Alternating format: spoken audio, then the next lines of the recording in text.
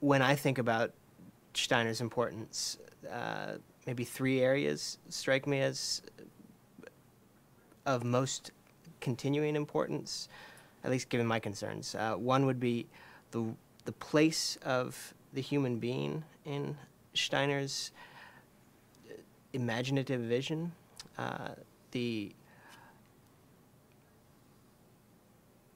cosmological aspects of Steiner's vision, and providing a much larger, wider, and more immediately resonant vision of what the cosmos involves. And I suppose the third would be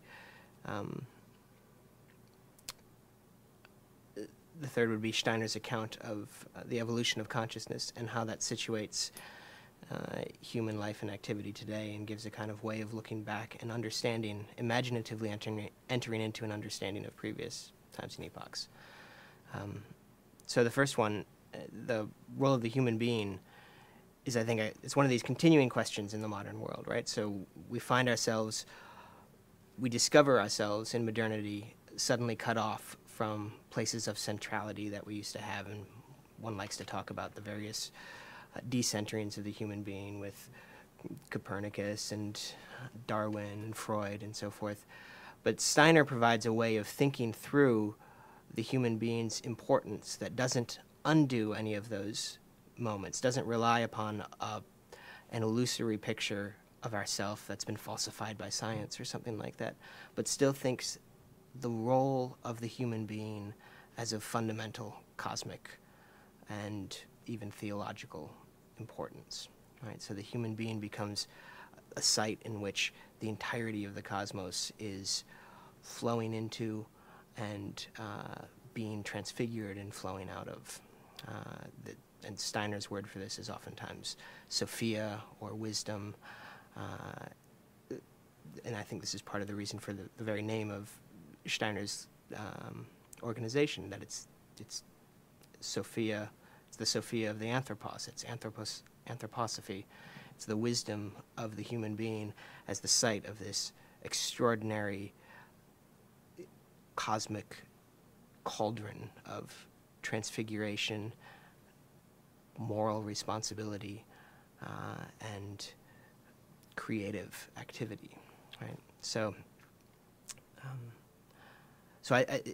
when I think about, when I approach someone like Steiner, it's always hard to know how much of this, I'm supposed to take absolutely seriously, because there's some extraordinarily wild claims that he makes, and it's not always clear. I'm a philosopher by training, so it's not always clear where the authority for some of these claims comes from. And yet the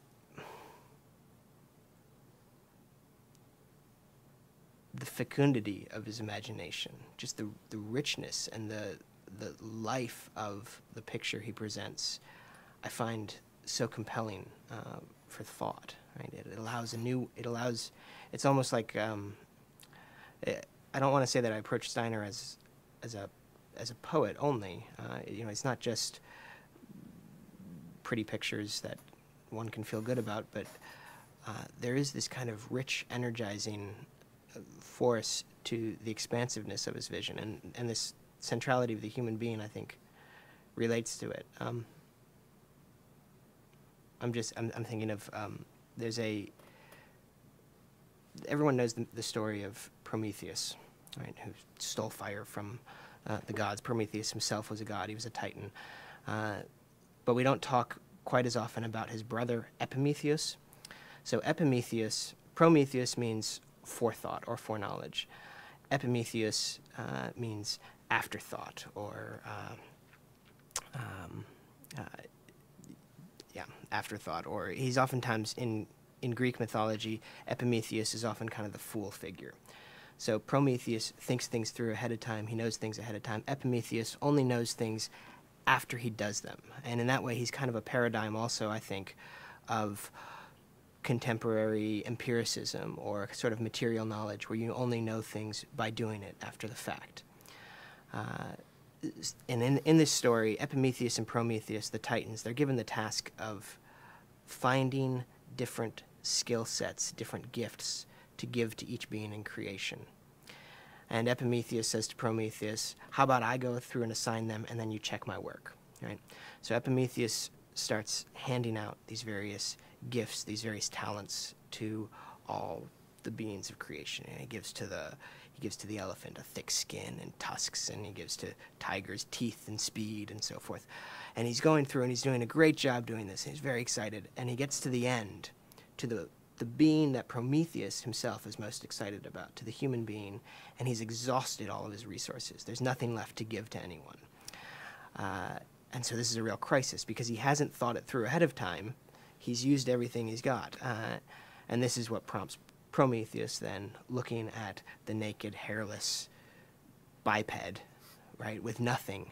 This is what prompts Prometheus to sneak into the dwelling of Hephaestus and Athena, and to steal both fire and the arts, right? And to give those to the human being. So that's... But what I think is going on in that story, beyond just where did humans figure out how to build things or use fire or something like that, you can look at it in two ways. One, there's the question of, would the cosmos be incomplete without the human being? Right? If everything's been assigned to all the other creatures before you get to the human being, is the cosmos just complete without us? Is there any need for us to be here? And I think that's one of these questions that we're saddled with in the last 3 centuries of our existence, where we've begun to wonder, why are we here? What do we add? The other way you can ask the question, though, is you can ask, what is the specific talent of the human being? What is our gift? What is our essence? And the way, what the story, I think, is partially pointing to, at least this is the way that Pico della Mirandola read it, is the story is pointing to the way that the human being is, the gift of the human being is to be spirit, to be capable of anything. Capax universi, Pico says. And I think that's very much at the heart of Steiner's vision also, that the human being is,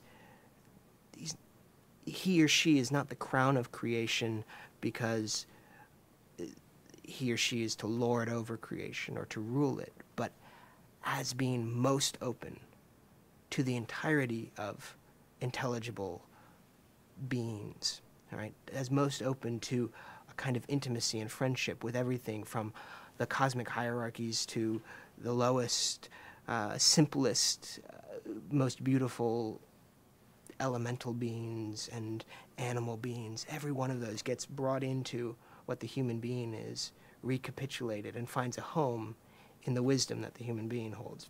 So that part of Steiner's vision, I think, is both in deep continuity with lots of the most profound aspects of the Western tradition, and it's extraordinarily compelling. For me, at least, I find it gives me a way of thinking through who we are and what we're called to that doesn't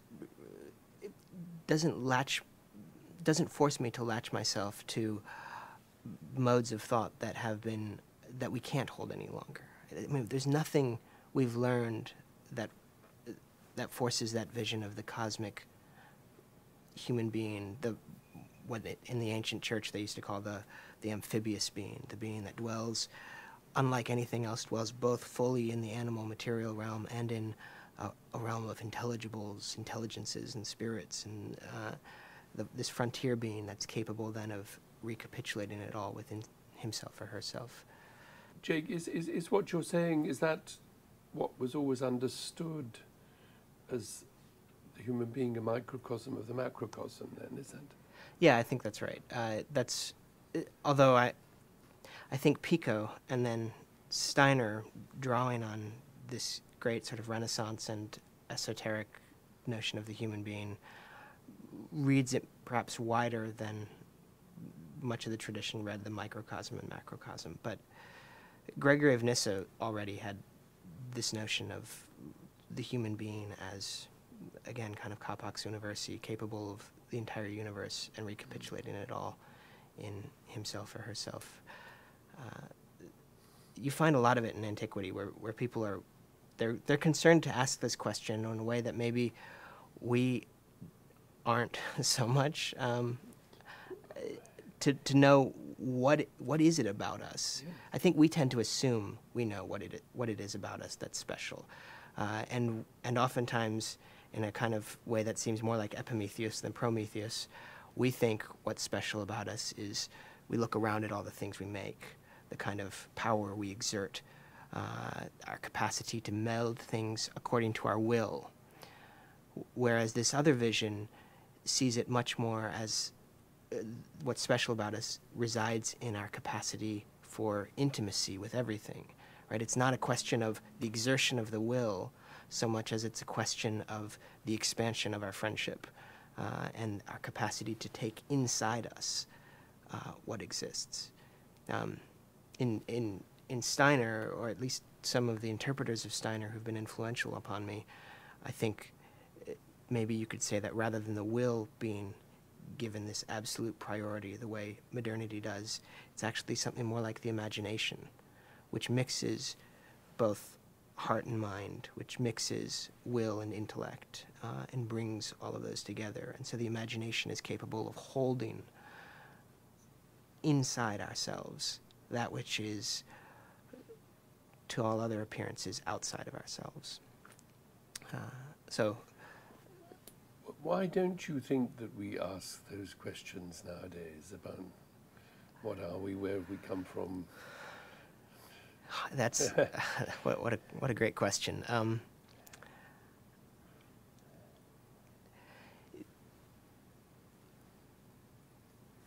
I'll say, sort of, in the first place, it seems to me that we are bewitched by our own achievements. It's hard to ask a lot of these questions when we dwell in things that we've already shaped.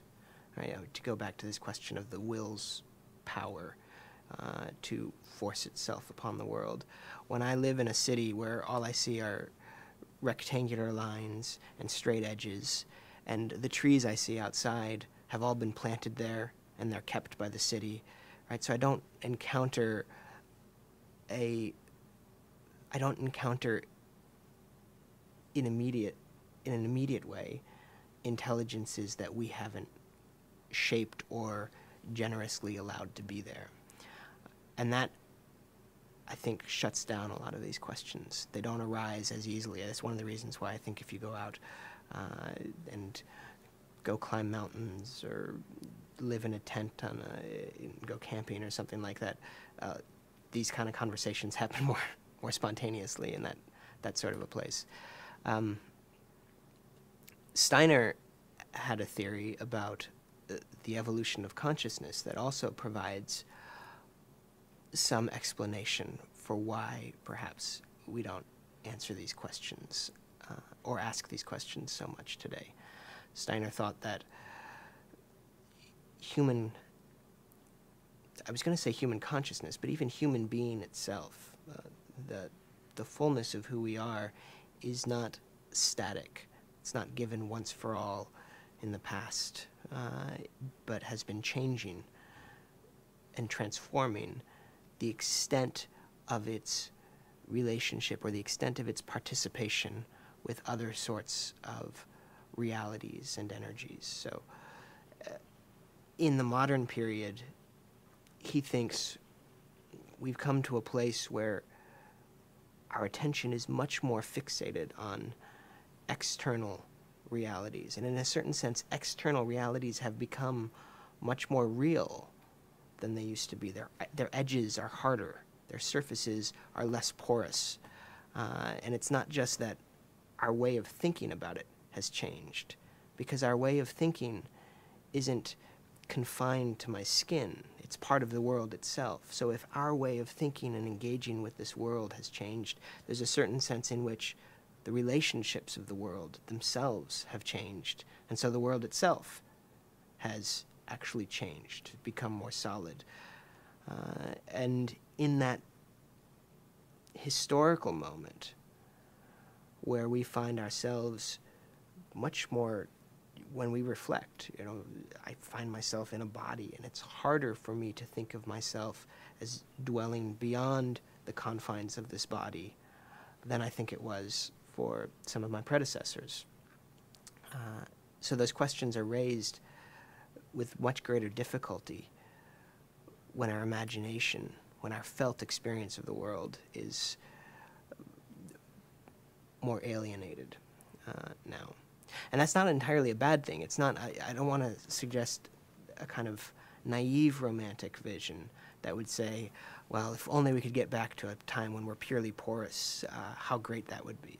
I mean, there's a certain thrill to that, I'm sure. There's a kind of whooshiness, a feeling of ecstasy that is associated with that. But there's a lot of downsides to that also, in terms of lack of autonomy and also rigidity of structures. If you feel the entire universe as suffused with meaning, and don't feel centers of meaningful agency within yourself, capable of shaping that, then the status quo is going to be oftentimes experienced as legitimated, not just by the city or by your community, but by the very universe itself, which I think is one of the reasons why in the ancient world these structures and social relationships and polities, why they persist so long, why it's so hard to imagine deep structural change to them. Whereas we, in the last 300 or 400 years, we're constantly imagining structural change. We're imagining structural change in economics, in politics. It's one of the marks of the modern world. And I think part of Steiner's vision is to see that as an achievement, right? That human being, that wisdom or spirit had to do this process of moving from the periphery to the center and concentrating its intelligence, its consciousness in centers that feel themselves as we feel ourselves, to be, to a certain extent, cut off from these outside forces. And that would be just a pure story of maybe of modernity, or a pure story of disenchantment, if that's where it ended. If the end game was just to become an isolated atomic individual. But what Steiner provides, and what some of Steiner's interpreters have elaborated as well, is that we have no reason to suspect that that's the end game. In fact, there are lots of hints, suggestions, readings of the world that we can do that point us to something beyond this isolated atomic individuality with its gifts of liberty and democracy and creative agency. But that one way we might use that newfound liberty, that newfound creative agency, is actually to reestablish our connections with the world. Not to thereby lose our agency, but to actually use that imaginative capacity for intimacy with all things, to have a kind of moral fire in the imaginative heart. Do you think that's happening?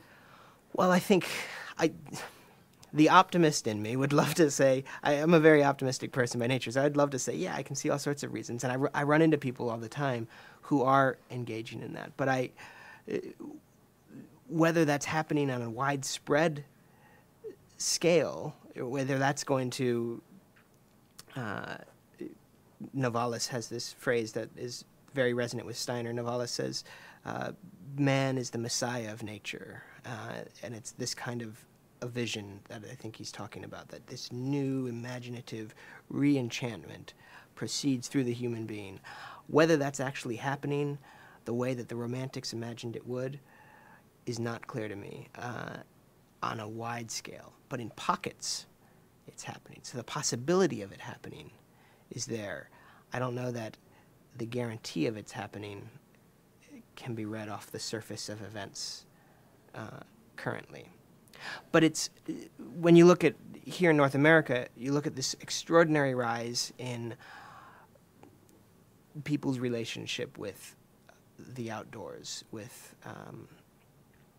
what we call the environment or creation. Just in the last, it's started in the 19th century, this movement towards the outdoors. They called it the outdoors movement, and the establishment of our parks and wilderness areas and so forth. But then suddenly in the last 30 years, the intensity with which people began to cultivate these leisure activities outside, hiking and mountain biking and camping and so forth, I think that's a kind of indication of a recognition that part of what we need is a new connection to that which we've cut ourselves off from. Gardening would be another example, wouldn't it? Gardening is a perfect example. And the attention to foods, attention to slower forms of eating, attention, all of these, the slow food movement, the organic and biodynamic movements in agriculture and gardening, farming. I think the new agrarianism, a new attention to the role of farms, and not just large factory farms, but farms that involve rhythm with the soil and with what's produced. All of these things they're in our awareness, at least in certain cultural spheres. I'm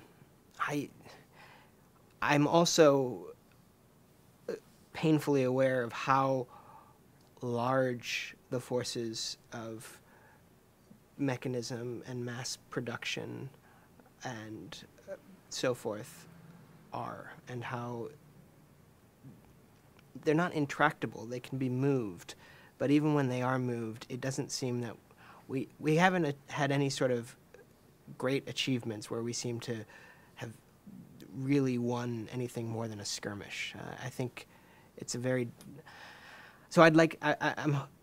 there's this... One of Steiner's students, extraordinary man named Owen Barfield, a scholar of Coleridge, and part of that movement, literary movement of the Inklings with J.R.R. Tolkien and C.S. Lewis and Charles Williams. Barfield, when he was asked about a similar question, is he hopeful for the future? He said, in the short term, I'm a pessimist. But in the long run, I'm an optimist. And I've always found that really true.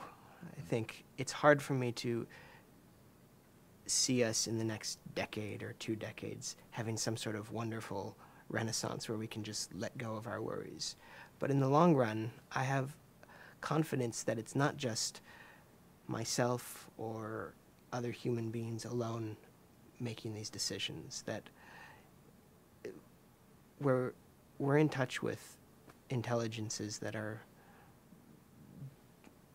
loving and true, that also care for us. And of course, in the Christian West, we talked about this being God's role, and I think that, I deeply know that that's part of our situation, that we're not making these choices all on our own, but we're being lured to something better than what we are now, and to something that involves grace. So our thoughts are not often our own, even. I mean, this is when I said before that we live in worlds that seem to look just like our will set them up, right? As if, these angles, hard angles, and everything we created. If we were to dwell more carefully on our thoughts, and this is one of the things that I learned as much from Steiner as from anyone, if we were to dwell more carefully on our thoughts, we'd realize that, in fact, we don't live in worlds of our own creation. My thoughts are not, they're misnamed when I call them my thoughts. I don't have control of them. Sit and try to monitor your thoughts for a minute or two and watch how many unwilled thoughts enter into your mind. And we still think that they're ours. But Steiner, it's almost like a gestalt shift. He allows you to see that that's not you thinking thoughts you hadn't meant to. That's thoughts, as it were, thinking themselves in you. And we don't own them, right? There are thoughts that get out into the world and have agency, it seems like, of their own. And so they put themselves into our minds. Sometimes they use us to create worlds, perhaps, that they are imagining. And you can discern. I think some of these are more benign, and some of these are totally ambivalent, immoral, and some of them may be more invidious. They may be more dangerous. I have confidence that in the long run, the benign thoughts and the beings that are on the side of the good and the true and the beautiful get the last word. And I suppose that might be just another way for saying I have faith. But what do you understand by Steiner's phrase, the spiritual world? Because there is a tendency, certainly in English, for it to sound as though it's somewhere else. One of the things that I think is most extraordinary about Steiner's imagination and Steiner's recapitulation of many of the topics in Western thought that had been there previously but that had been forgotten is the way that he reminds us of what words like spirit have sometimes meant and what they can still mean. And for Steiner, the spiritual world is not just one level.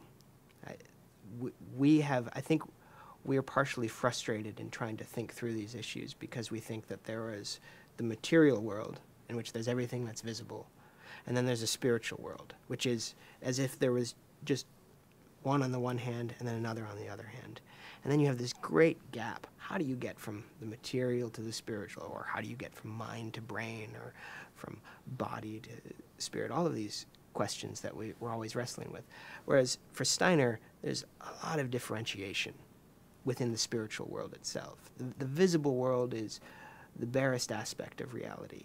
And then on top of that, there are subtle worlds that include worlds of forms, worlds of intelligences, and worlds of pure spirit, pure luminous existence. So I don't think of the spiritual world as somewhere else, as if it was a continent that with the right ship I could sail to. I think of it instead as the forms, the intelligences, the energies animating the one world that we all dwell in. Now, parts of that world can be more visible to us or less visible to us, depending on our perceptual capabilities and depending on the way we cultivate those perceptual capabilities. But that doesn't mean they're elsewhere. So an example of a spiritual reality would be, I think, the notion of form. The very classical notion of form you find in Plato and Aristotle, for example, that which gives visible shape or meaningful shape or sustains a meaningful pattern in something's existence. That reality of form needn't be thought of as just an accidental accumulation of forces, as if, the form of the human being, as if this was just held together by some sort of mechanical exterior presentation. But in classical medieval thought, we said that the soul is the form of the body. Right? So this is what Thomas Aquinas thought. The soul is the form of the body. It's the soul which actually gives me shape and holds my pattern together. And I think that's how I would be inclined to think of the spiritual world in the first place, is oftentimes as that which holds these formal and intelligible meanings, holds these patterns of relationship and manifestation.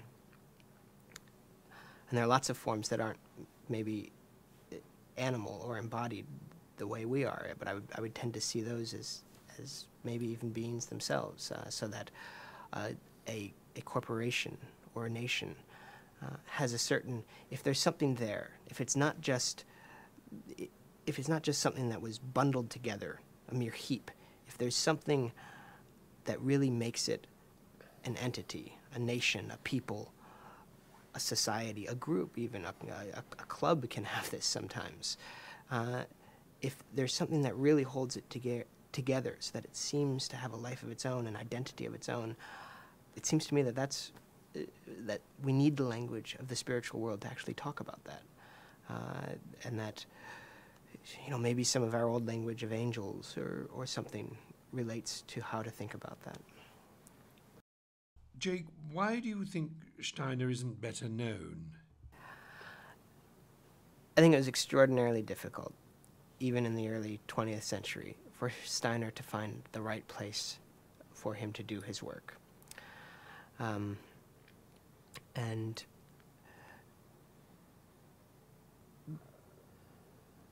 Steiner, working within the broader currents of theosophy and anthroposophy and these spiritual movements, meant also that Steiner isolated himself and his work from some of the cultural centers that I think continue to channel contemporary life. So Steiner had a very interesting career in the university before he kind of came out after his 40th birthday as a spiritual teacher. And he continued to publish some works that were more academic in nature, and some that, I mean, his account of Western philosophy, which he published some 20 years after he was doing his spiritual work, is still, I think, really valuable and provides creative, alternative readings of a number of figures that can be really useful when you go back and think about them. But it did mean that a lot of his work was neglected or seemed to be contaminated, I think, to a lot of the gatekeepers of culture. Not so much artists. Steiner was a big influence on a lot of early 20th century artists, and if you're doing good art history or something like that, you have to pay attention to that. Likewise with education and these other fields that he influenced, but the overall picture was so at odds with what the gatekeepers of culture themselves held and probably continue to hold, that it's really hard to get a hearing for someone, you know, for someone who talks about gnomes and sylphs and other sort of elemental spirits, or Atlantis and post-Atlantean epochs. All of these things are hard to swallow. Even for, you know, I eased my way into Steiner by reading some of his interpreters who don't talk about these things so much, and I still find some of these aspects of Steiner very difficult to know what to do with, right? And how they should be interpreted and how they should be read. And so that's been a difficulty that confronts him. My hope is that we can bracket those concerns, not dismiss them, because I think those are real concerns that I at least would want to continue to uphold, but that we don't allow those concerns to sort of write Steiner and his contributions in so many fields off. I find there's a tremendous amount for us to work with here and to think through, and he opens, for me at least, the way that Steiner is most a part of my own thinking is he opens for me new possibilities that I hadn't considered before, but that are immensely fruitful to pursue. So it's not, I don't approach Steiner as an authority, that because he says this, therefore I know it's true. Instead, I see him sort of radically expanding the areas that I can look at. Before reading Steiner or some of his interpreters, I felt like my vision on the world was much narrower, where now I can open to there's a whole number of different areas, all these different rooms I never knew existed that are very much worth thinking about. And some of them I don't know what to do with, and I just let them pass. I'm not all that concerned to try to refute Steiner. I mean, who needs to, right? It's not, it's not causing any problems. It's not sort of circling the world and getting everybody to believe in this way. So those areas that I don't know what to do with or that I'm dubious about, I'm happy to just sort of leave them aside. And then there's areas that I don't know how true they are, but I find them interesting, and I think about those, and I continue to work with those and see what they might mean. And then there are other things that through my own research or through my own experience of the world, maybe Steiner first opened my eyes to see them, or maybe he just articulated them, things that I already knew, in a different way that helped me to give language to it. But there are lots of those areas that I would say I know. And that's a complex way of reading someone, and that takes a lot more work than if you pick up your average textbook where you still have to sift through it, but it's a much easier sifting process. So it's demanding, I guess I would say. It's demanding to work with Steiner, and demanding just at that level of what do I do with these various categories of things that I know, things that I'm interested in, and things that I have no idea what to do with. It's also demanding because it asks personal participation. Our title, The Challenge of Rudolf Steiner, is quite good then in this sense. Yeah, that's right. Yeah, it's a challenge. It's a challenge to the world because what he presents is so much at odds with some of our governing assumptions. And many of his differences with our governing assumptions, I think I want to side with Steiner. I think he's saying something we really need to hear and something that holds an immense amount of hope and promise for us. It's a challenge, just if you've ever tried to read through Steiner's works, it's a challenge to know how to read them even. Right? It's not, I don't think they should be read literally, lots of them. I think oftentimes he uses language in a way that is not, he's not intending us to take that with absolute literalness the way I take an account of one of Napoleon's battles, for example. I need to engage it differently. And so it's a challenge for me personally, or for the reader personally, to know, not even to know, it's a challenge to comport oneself in such a way that what is being spoken about can be understood. It demands, it's a kind of reading that demands our participation. In academic language, we talk about it's a performative text. It's a text that you don't just mimic or read off the pages. It's not just a representation of reality, but it's a text that actually has to do something to you. It does something to the reader, and only in that way is the text finally achieved. So it's a challenge.